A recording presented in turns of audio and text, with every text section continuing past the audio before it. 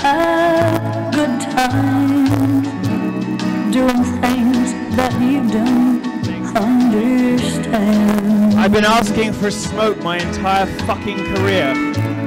But if you First time I've got it. You forgive him. No, you're not real. Oh, you're real too. Okay, fine. Well, hello.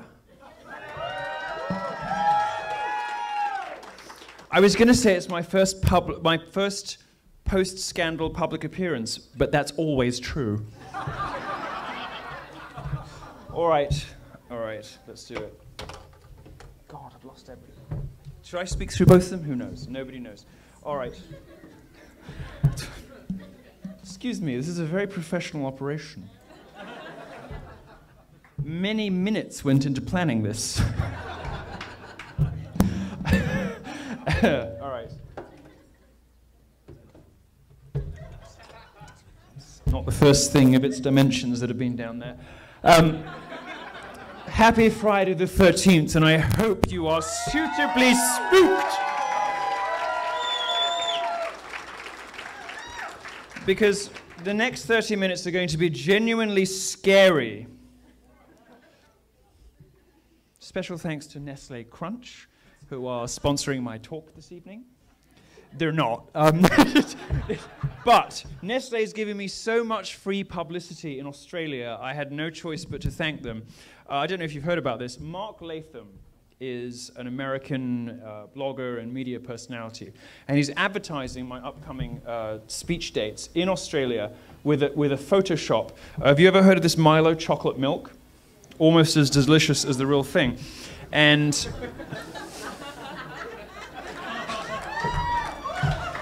no, when I want hot chocolate, I just roll over and ask nicely.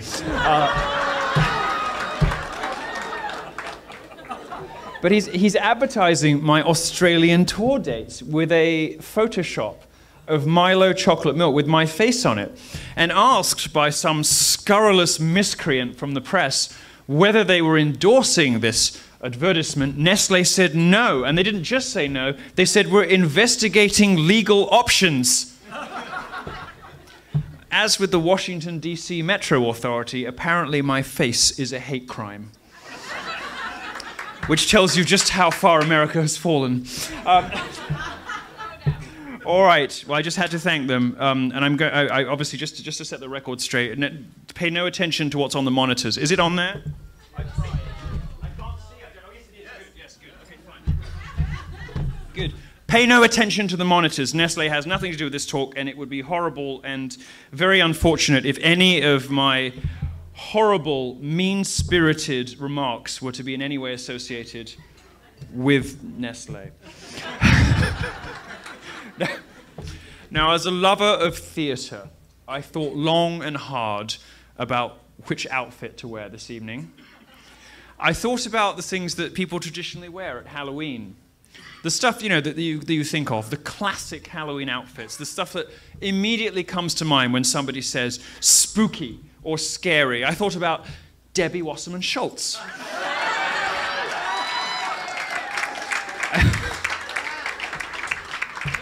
I thought about Rosie O'Donnell. I thought about George Clooney. But I realized I wasn't ugly enough. I even considered, at great personal risk, Maxine Waters.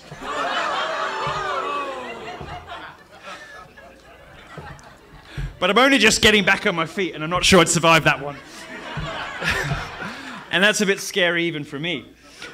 Eventually, I settled on the person who inspires the most fear and loathing, the most terror and trepidation, the person who strikes fear and monstrous horror into the hearts of most Americans in America. I came as myself.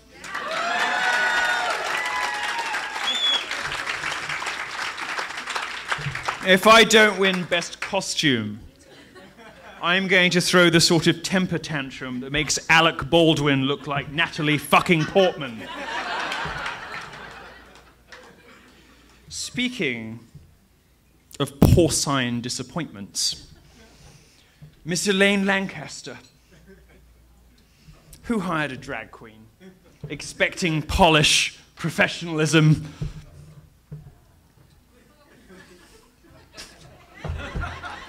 For the record, I am delightfully fragrant down below, as most of the Bronx and all of Compton can tell you. She thought she was introducing me, the poor dear. Way above your pay grade, darling. No, we love her. We love her. We love her. We just know not to hire drag queen. No, we do. No, we do. We do. We do. But I think that, like a disturbing number of people in this room, perhaps she forgot to take her Geritol. I don't mean to be rude. I don't mean to be rude, but I do normally play to 20-year-olds. Looking around the room this evening, the person-to-pacemaker ratio. It's very disturbing. It's a good job my eyesight is so bad, or I would be adding to the Halloween horrors with my own interpretation of that scene in The Exorcist. Shut up. The last time this many old people gathered in Florida, there was a line for the stair lifts spreading down to Key West. Turns out it was just a Jeb Bush fundraiser. I'm sure none of you were there. None of you were there. Now, about my eyesight.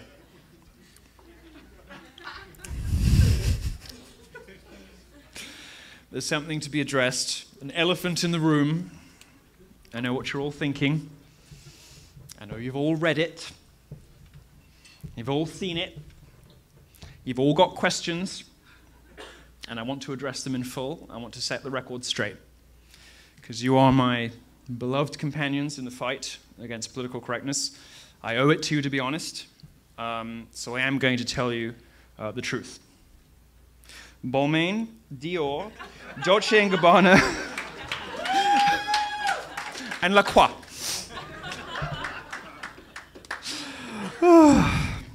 It's Friday the 13th. We're skidding towards Halloween. What could be more frightening than some fetid BuzzFeed blogger trawling through 120,000 of your emails trying to dig up dirt? It's horrible, but at least I had my sex tape moment. Unfortunately for everyone in this room, there was no sex in it. Just a bunch of fat, autistic racists trying to frame me as a white supremacist. It's enough to make your flesh crawl. It's funny that lefties suddenly believe in publishing stolen emails. Good to know, good to know, if you want to frame me as a white supremacist, you're going to have to do a lot better than that. And I can tell you that my black husband and I had a hearty laugh about the contents of that article right before he fucked me. If I'm a white supremacist, I am the worst one in history. I'm as bad at racism as Hillary Clinton is at winning elections.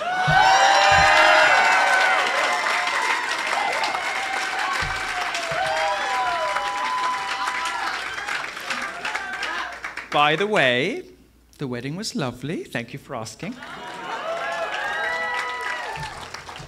300 fucking grand. But, and only for 12 guests, by the way. 12 guests. Can you imagine being somebody invited to that wedding? You're like, oh, Four Seasons, Hawaii, Gucci head to toe. It was lovely. It was wonderful. But did I mention I married a black man?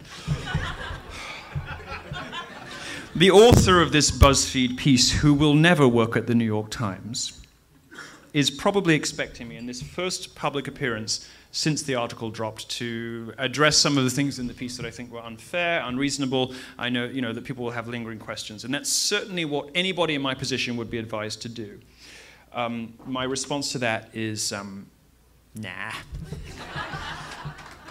I'm going to do what's called pleading the Hillary. I have lots in common with Hillary Clinton, in fact. You may not know this, but post-Haiti, I realized we have something in common. We both enjoy fucking blacks.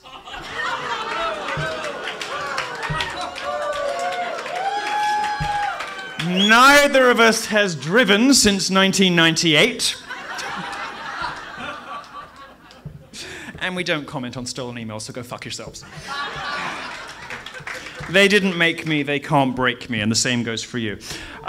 The media wants you to believe that all Trump supporters are racist, and that's the only way that I and Trump and Breitbart could possibly be popular. The only way we could be popular is by pandering to racists and to white supremacists, to dark racist instincts that lurk beneath the surface of every white person in America. It's a ludicrous proposition. It's a ridiculous proposition. And the way they come for you is via us. They want to take us out to imply something about everybody who voted for the current president. It is bullshit when they say it about me, and it is bullshit when they say it about you.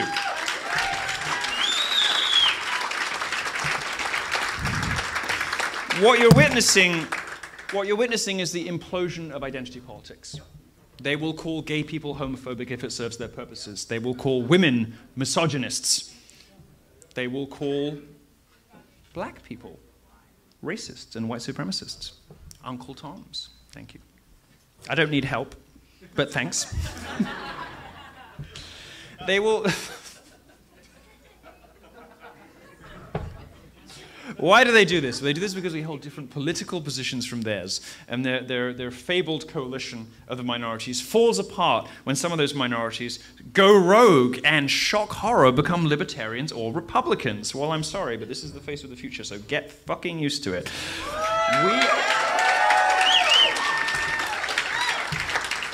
Because we believe in liberty, freedom of expression, and limited government. We think that people should be able to say, do, and be whatever they want, regardless of skin color, orientation, and sex. We believe that actions matter more than words.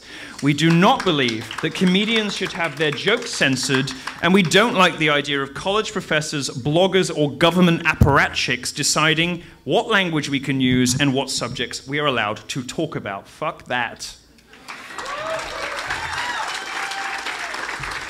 We don't think science is racist, although it can sometimes challenge our preconceptions. We don't think critical thinking, logic, and history are tools of patriarchal oppression leveraged to... They believe this shit, they really do. Leveraged to suppress the rights of women and gays. We care more about facts than feelings.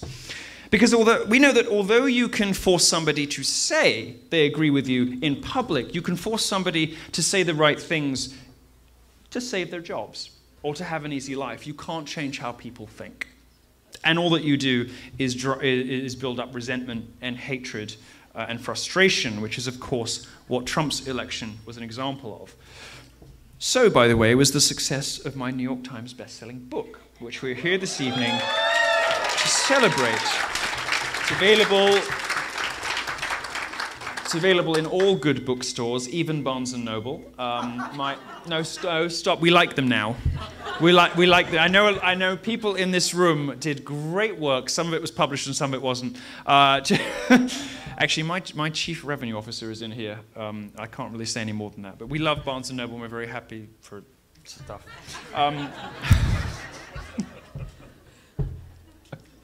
The oppressive establishment left wants to stir up racial hatred and division in this country while pretending to be on the side of equality. But we see them for what they are now. We know what they are. Their decades of cultural rule are coming to an end. The next 30 years is going to be about freedom and fun. The next 30 years is going to be about laughter and war. The next 30 years is going to be an explosion of free speech, of libertarianism, and of joyfulness in the face of the stultifying police state, speech codes, and school-marmish crayon rearranging of the progressive left. We're winning. Now, I think it's time to put Nestle out of their misery.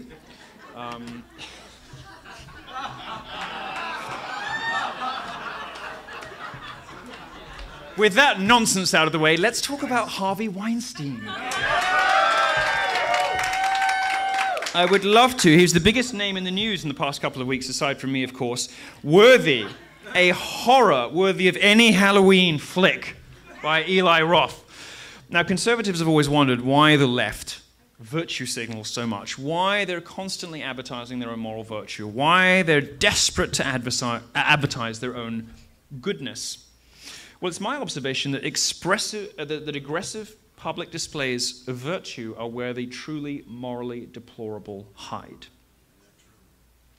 Has there been a better example of this than the media's implied juxtaposition of me with Harvey Weinstein? As you know, I hate attention. What?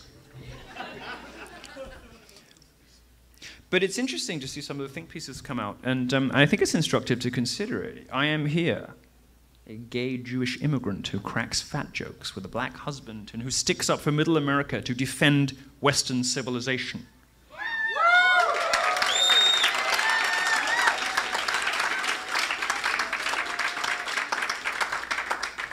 Now, I'm not a victim, so I don't whine about the fact that the press calls me a white nationalist, a white supremacist, a sexist, a racist, a homophobe, a transphobe.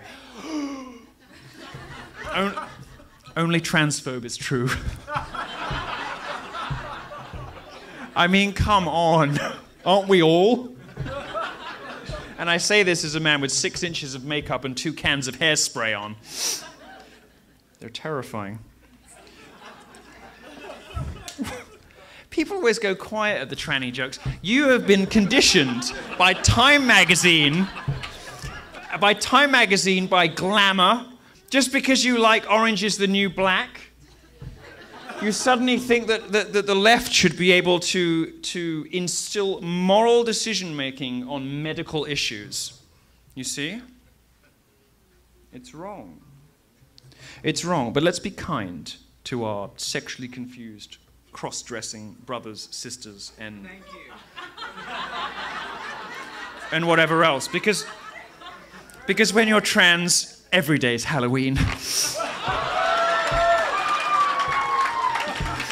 You know, October 31st is the day they show up to work dressed like a normal person.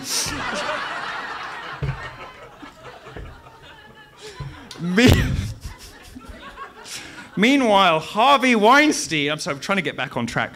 Meanwhile, Harvey Weinstein is out to make fat stacks of cash while raping young women. And the venerable but decaying Meryl Streep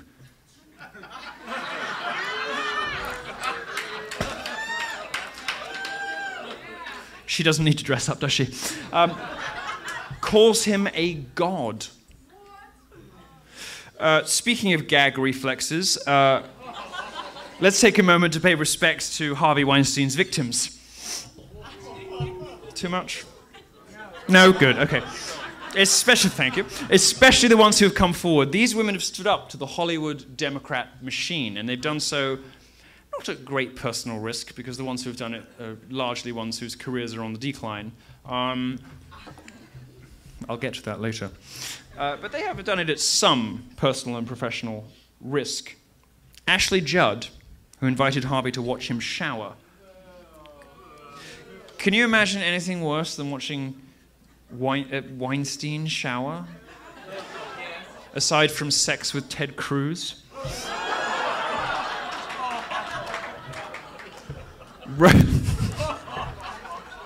It's my job to think about these things.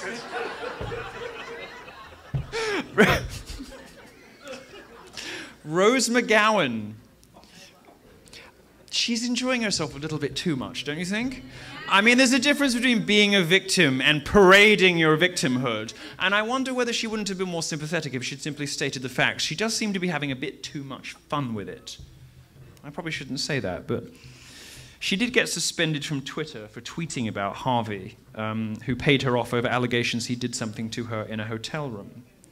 Asia Argento, who I'd never heard of before, but I'm sure she's important and interesting and beautiful. She apparently, she had Harvey forced oral sex upon her, which incidentally is another another Halloween costume I rejected. Don't believe what they say. Yogurt doesn't dry correctly. It doesn't. It doesn't look right. I had a couple of. I tried. Nothing worked. Listen, I know you're all planning Lewinsky outfits for Halloween, so don't try to lie. Okay, this is you're going quiet now, and you're hushing at the back, but this is useful information. You're going to just have to ask your husband to help you out. Mira Sorvino, whom he gave his creepy fat guy massage to, the Harvey handling. And dear, sweet Angelina Jolie. She got the Harvey treatment as a young actress. Now, I know she's... Somebody finds it even funnier than I do. Now, I know she's been through the Harvey process, so I'm prepared to forgive her not just her drug addiction or her Benetton catalog-inspired adoption strategy. Who am I to complain, after all? But even her marriage to Brad Pitt. My heart goes out to anyone who looked the other way by being diddled by that quivering mound of flesh. I'm sure you've all been watching the delays from other A-listers, by the way, who refused to condemn Weinstein until it was clear that it would damage their careers they protected by protecting him. These fragrant creatures might be beautiful on the outside, but they are dark and ugly on the inside, including the people who are now rounding on him. Why? Because they knew. In some cases, they knew for decades. And they're coming out now it's safe. They're coming out now they have the cover of other celebrities. They're coming out now there is a critical mass. They deserve no applause. They deserve no encouragement. They deserve for their careers to have stains on them as dark and as indelible as the stains on their souls. The feminists are at home, staying silent, collecting their checks. Wearing their pussy hats. I don't object to them on ideological grounds as much as I do stylistic. You're privileged this evening, thank you. You're privileged this evening to have two headline speakers who understand fashion. And let me tell you, by far the worst offense was the look of them. The real monsters in America today are not us. They're not those on the side of freedom. They are the degenerate elites of Hollywood. The media, the academy. They preach tolerance, equality, and respect while raping, stealing, lying, and destroying the very foundations of this country that I have come to love so much. This is the greatest country in the history of human civilization.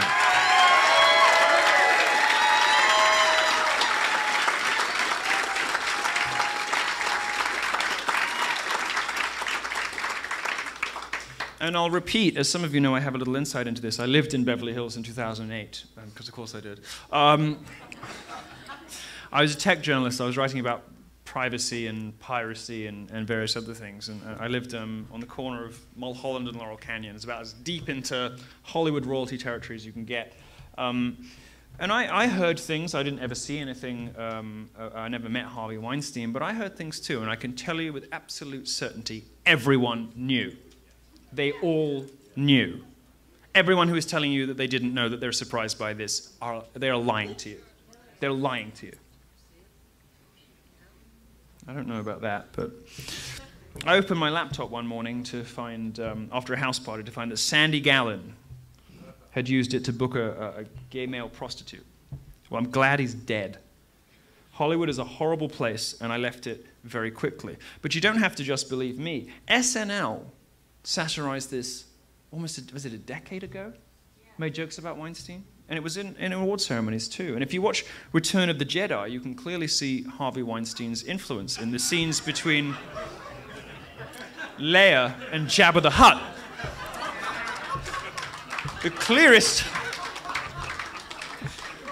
It's the clearest indication we have that somebody in Hollywood knew what was going on. Just couldn't quite say it. Worse, perhaps, even the stars who waited a week to condemn Weinstein are the ones who are acting horrified and claiming this is a revelation to them. They knew. But it's not just actors circling the wagon for Weinstein. NBC executives sat on this story for a really long time, for years. They knew it was happening. And they didn't break this story despite the fact that it might save future victims from sexual assault and even rape. They killed the story. The one positive thing I can say about NBC journalists is that they were on the right end of the equation. They wanted to write this story, they wanted to break this story, and the executives killed it.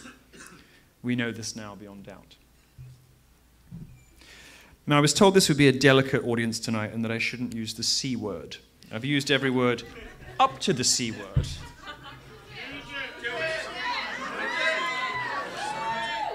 But as a free speech activist, I'm loath to be controlled by speech codes, so I will use it. Clinton.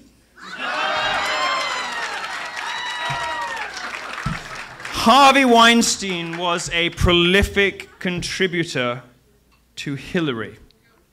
His wrongdoing barely scratches the surface of the depravity in Hollywood, a subject I intend to write a lot more about in the coming years, in case you're wondering. The next time you hear, by the way, about somebody rich and famous and powerful in Hollywood doing despicable things, you can expect to hear the phrase Clinton Foundation quite soon afterwards. Why won't he? Why won't he? Where's my wall? Why is she still free? What is he doing?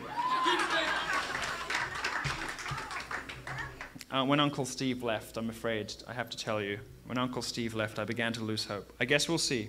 I guess we'll see. Have you ever reached, by the way, into a freshly carved pumpkin to remove the seeds? With your hands, I mean. It is disgusting.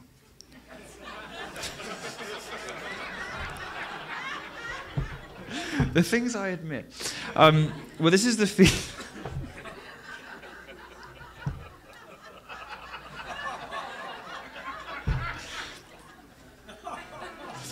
This is the feeling Hillary Clinton gives me every time I see her on television.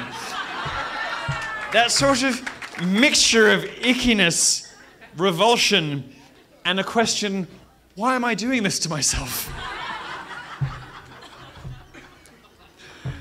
Pumpkin Guts Hillary would have been just as good as Crooked Hillary.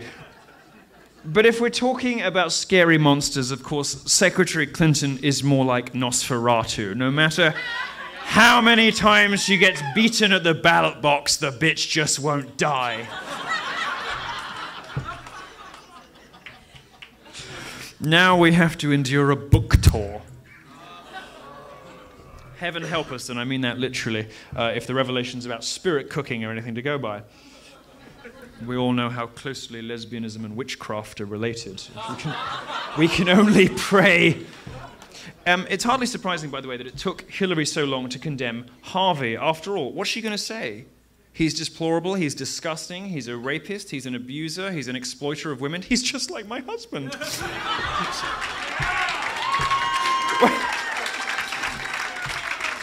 Harvey is indistinguishable from Bill Clinton with one exception. He doesn't have an on-call hit squad to assassinate inconvenient whistleblowers, which is presumably why Rose McGowan felt finally able to speak up. Speaking of whistleblowers. I'm sorry to be rude, by the way, but I don't honestly feel that sorry for Rose McGowan. Obviously, it's awful what happened to her, but she's very rich, very famous. It obviously didn't ruin her life, and she waited a really, really long time. And the way that you know that you don't have to feel too sorry for her is just check her Twitter feed. She's really enjoying it. She's really calling out Ben Affleck. I mean, you know, she's having the time of her life. Are you kidding me? This self-righteous calling out routine, why didn't she do it before? She waited to become rich and famous. The sins are Weinstein's. But the complicity extends to every mansion and every trailer in Hollywood, right up until someone sees more professional advantage in speaking out than in staying silent.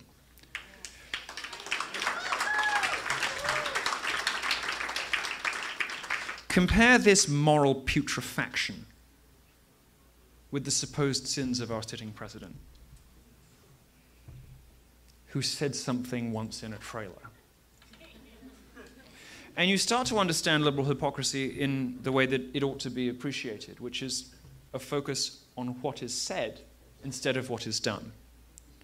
The words of conservatives, and this is how I get into so much trouble all the time, and I don't care, and I'm going to keep getting into trouble, and I don't give a shit.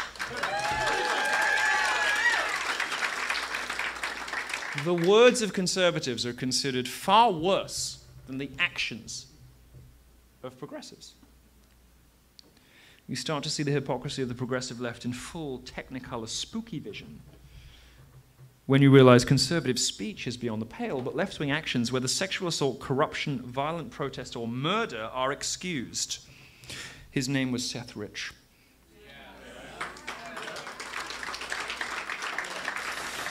The left doesn't just, of course, accuse us of what they are themselves the most guilty of. The left accuses us of what we are victims of, which some of you will recall happened to me in February. The most depraved, sociopathic, vindictive, cruel, spiteful, and horrible thing to do to somebody is to accuse them of being an apologist for something they are in fact a victim of.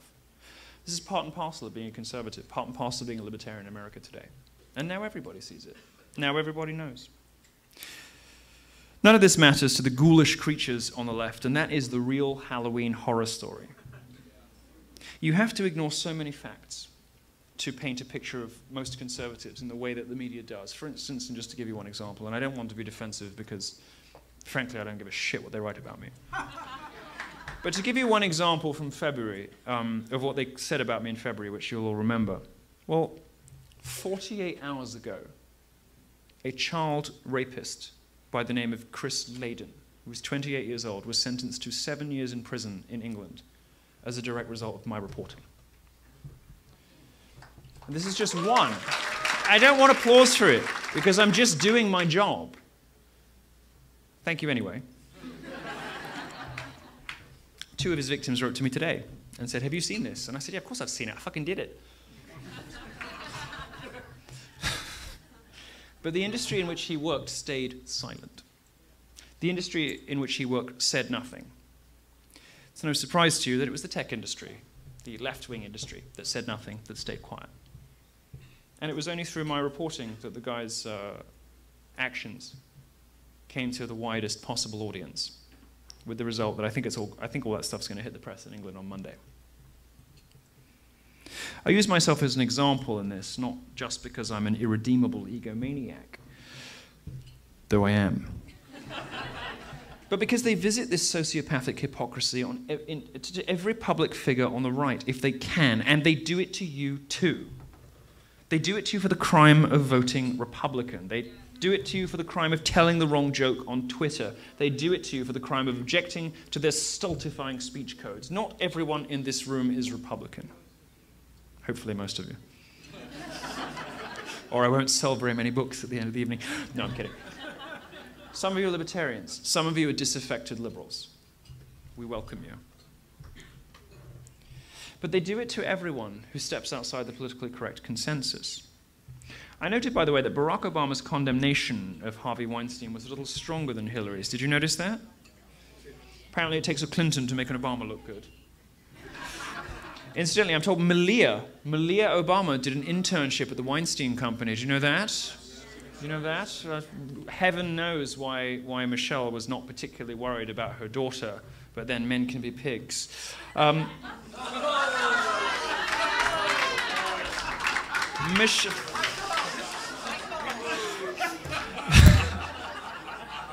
Michelle Obama, the greatest Halloween costume in history. She of course praised Harvey Weinstein at a student film event. She said, quote, "This is possible because of Harvey. He's a wonderful human being, a good friend, and just a powerhouse. And the fact that he and his team took the time to make this happen for all of you should say something not about me or about this place, but about all of you." Well, if that's not a bromance, I don't know what is.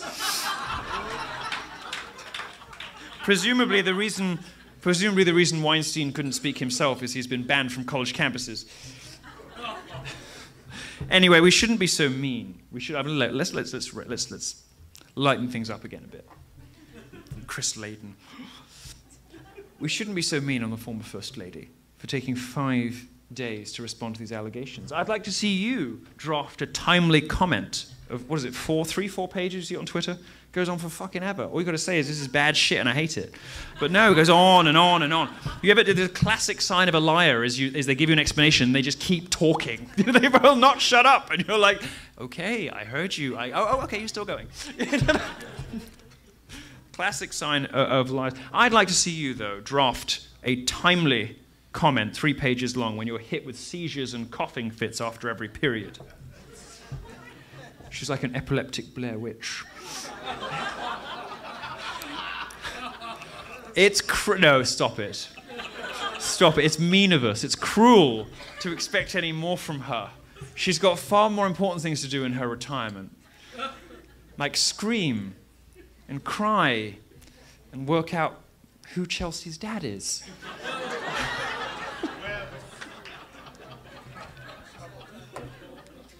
Must have been hard for her turning on an old comrade like that. Harvey Weinstein, obsessed with money, power, and pussy. For Hillary, it's like looking in the mirror. When you... when...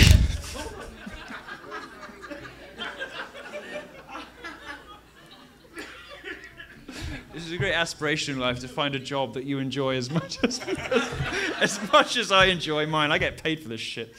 Right? When you take a step back from the horrors inflicted on these young women, the spectacle of progressivism imploding is delightful to behold. Witness, please, with me, the fall of Ben Affleck. Now known not as Batman, but as Buttman. That preening, self-satisfied blubberface, now called out by his peers and scrambling to save the new Justice League movie. We've hit them where it hurts. Not in the pussy, but in the pocketbook. Yes. Whenever you hear somebody, by the way, and I'm not talking about Affleck specifically, my lawyers have asked me to say. They asked me to say a lot else that I ignored this evening. When you hear somebody describe themselves as a male feminist, you can start the clock on the rape charge. Normally 3 months. This is, by the way, this is why progressive women think we're all rapists and sexists. They think we're all like progressive men. They think we're like the people they know. Now, to the reason we're all here. My book, Dangerous. What? No, I missed that. In my book, I describe the hypocrisy of Silicon Valley, the press, the entertainment industry, the academy, and yes, of course, in addition, establishment Republicans. Collectively, they represent the forces of darkness dedicated to ending the American dream and unraveling the Constitution. Now, this book is sold, I think we're cruising in the next month or two towards 200,000 copies across print and digital. And we have done, thank you.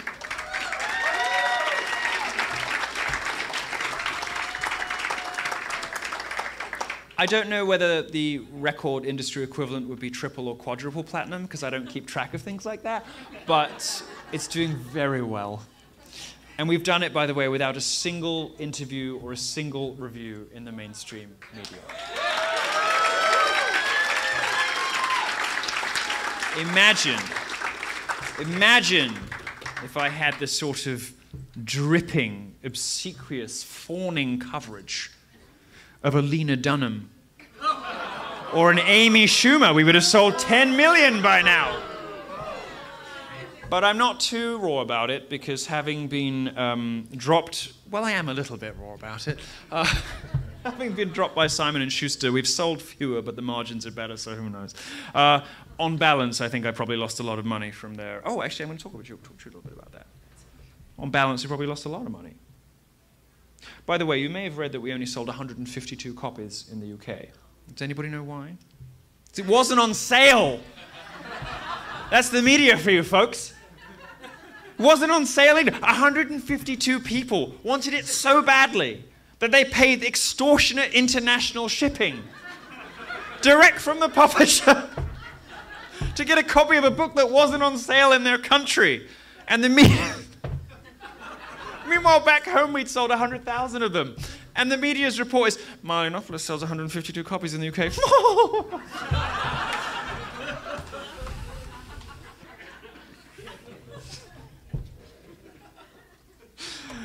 I am delighted to tell you, incidentally, in case you haven't been paying close attention to me, in which case, fuck you, that our lawsuit against Simon & Schuster is proceeding apace. We are...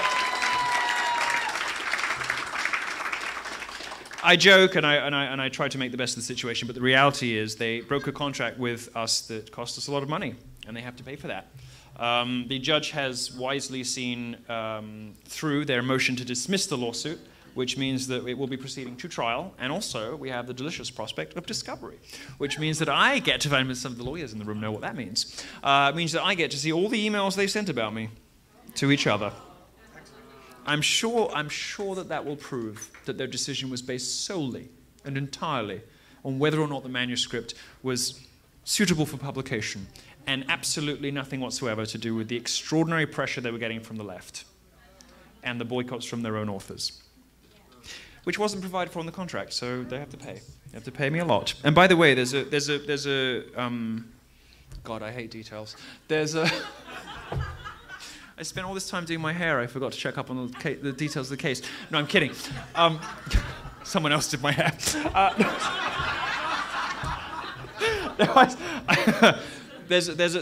Actually, you know what? I'm not going to tell you. Just got to watch it. No, I don't know if I'm allowed. I'm going to get in trouble. I'm going to tell you something more interesting. And the more interesting thing is, it isn't just my New York Times best-selling book. The only good thing about the New York Times is that they allowed me to stay on their bestseller list for 5 weeks. Thank you.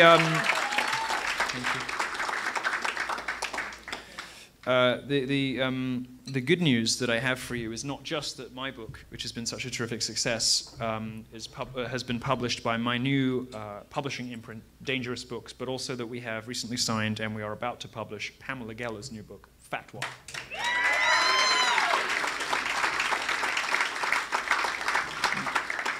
None of the big 5 publishers would have allowed us to publish a book by a Jewish critic of jihad and political Islam called Fatwa. They would have insisted on a more politically correct title. They would have insisted on cuts, emendations, wording changes. We are proud to say we have, actually the editor of the book is in the audience, Chadwick, and we are releasing her book unexpurgated as Pamela wrote it. And we've given a fabulous photo shoot. The cover's stunning. I want to stab her in the throat. She looks so good. But the book is wonderful. It is, and I don't think she's going to mind me saying this, by far her best book. And she has always been a personal hero of mine. She is an incredible warrior. She, as if you post 9/11, as you'll maybe remember if you're one of the older people in the room.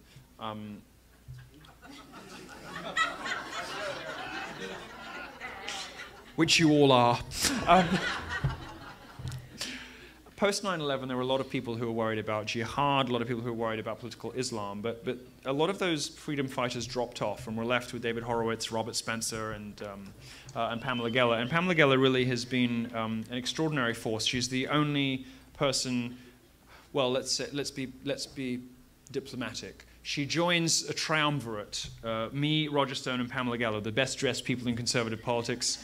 And which is the only real reason I signed the book. No, but it's an absolutely wonderful thing, and I hope that you'll support it. It's out on the 1st of November. It's available for pre-order now, and if you know anything about books, just go onto Amazon and just search for Pamela Fatwa. Really, I think you can. It's out 1st of November, but as anyone who knows anything about books will be aware, your initial position on the bestseller lists is determined entirely by your first week sales, and all the pre-sales go into the first week sales. So if you're at all interested in supporting her, it's $20. It's nothing. So go and do that. The world has, by the way, more Milo in it every day, not just from the authors that we publish at Dangerous Books, but also some spectacular tour announcements that I have coming in November. So please look out for those. I'm going to be back on the road, back on the streets, as my team likes to say, where I started. And it's going to be what? Berkeley. Berkeley. Oh yes, we are going back to Berkeley. Yes, we are. Those bastards. Those bastards. Free Speech Week turned into Free Speech 15 minutes, but I showed up like I said I would. I showed up on Sproul Plaza, and screw them, I was there. And Pamela was there with me too.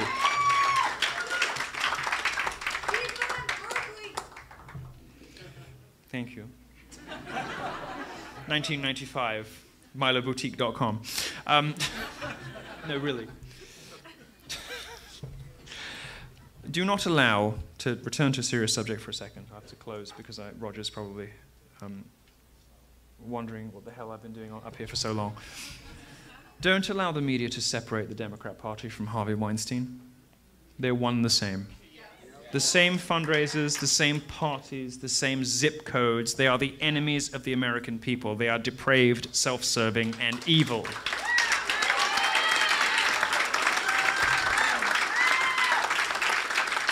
And please don't allow the media off the hook for elevating racists up to the position of sinister icons for the worst instincts of a few sad rejects buried deep in their mother's basements. Also, they can then turn around and say that America is experiencing an epidemic of white nationalism, whilst at the same time telling the most interesting, popular, handsome, well-dressed...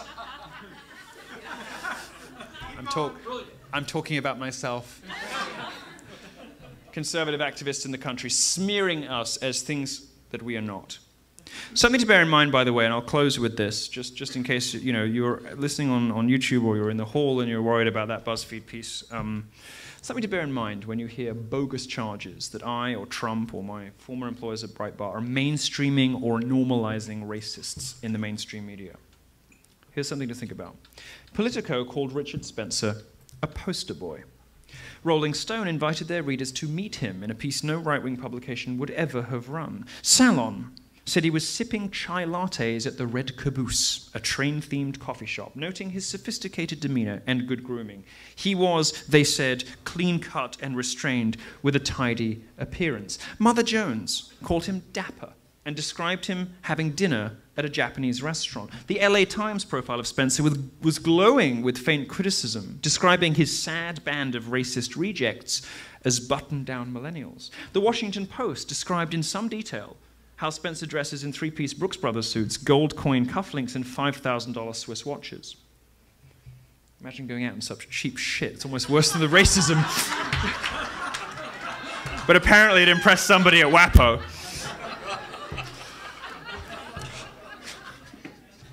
Crap at racism, crap at showing off. Richard Spencer really is the pits.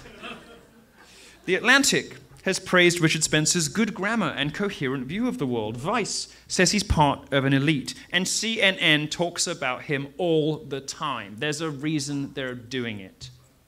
Wake up and realize. They want to elevate these weird fringe figures into cultural icons, or at least countercultural icons, so that they can then turn around and say there is an uprising of anti-Semitism and white nationalism in this country, which there simply is not. They just don't like the way the election went.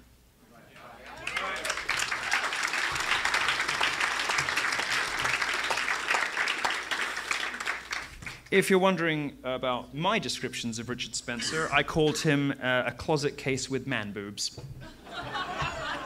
He has returned the favor, writing that no one in the alt-right should support me because I don't share any of their views, which I take as a high compliment. We in this room believe in truth. We are Western supremacists. We will never allow them to make us feel ashamed for proclaiming that the West is the best.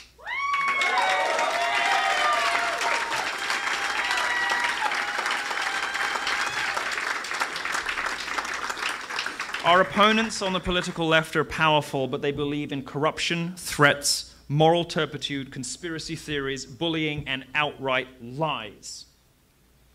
These things exist in intricate symbiosis, incapable of survival without the other, like Lena Dunham and ice cream scoops,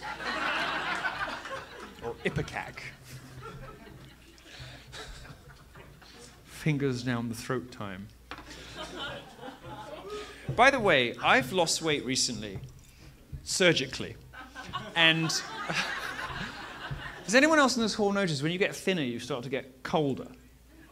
You notice that? I was talking to someone about this the other day. We were speculating that Lena Dunham's house must be full of ice furniture. she must live in one of those ice sculpture hotels. It's not very funny, but something to think about. Hollywood lectures us on the evils of guns from gated communities with armed guards. They pontificate about feminism while covering for the rape of young girls. They talk to us about racial politics while putting no black people in their movies. And they criticize capitalism while engorging themselves through dodgy accounting and exploitative contracts. They bully and defame anyone who calls out their excesses, and in that regard, they are exactly like the Democrats. Harvey Weinstein, ladies and gentlemen, is only the first to fall. We are done taking lectures from the most morally bankrupt people in the Western world.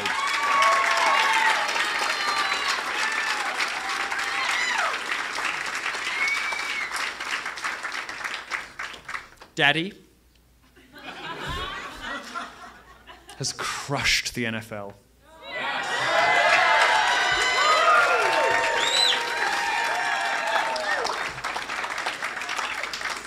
And he told the Values Voters Summit, I think today, that he was bringing back Merry Christmas.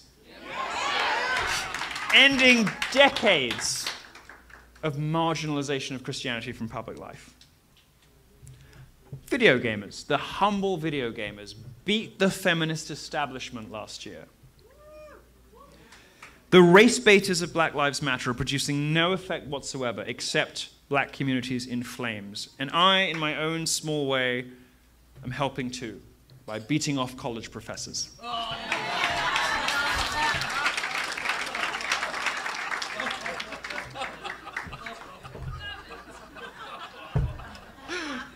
Who writes this shit?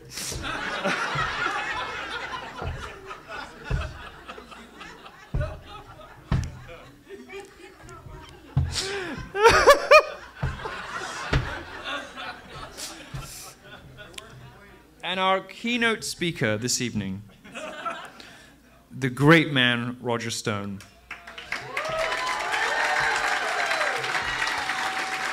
Our keynote speaker this evening, who is about to humiliate those wankers in Washington who accuse him of whatever it is, that whatever nebulous charges they've come up with to do with Russia. I lied at the beginning of this speech, by the way. I'm not the most terrifying person in America if you're a leftist. Roger is. And you're about to see why. Roger is a fearsome warrior, a brilliant speaker, an author, a master tactician. His new book is fantastic. And without people like him on the side of freedom, freedom will fail. Fortunately, we do have him. Generation Trump. All the libertarians and conservatives who are in this room and elsewhere in the country are beating the left. Don't listen to libertarian or conservative commentators, National Review, when they say this battle cannot be won, that Hollywood is too far gone, that college campuses should be abandoned, that the media will never change. These things already are changing. We do have a mountain to climb. It's a huge mountain, but our foothold is secure, and the sun is shining. God bless you all, and thank you.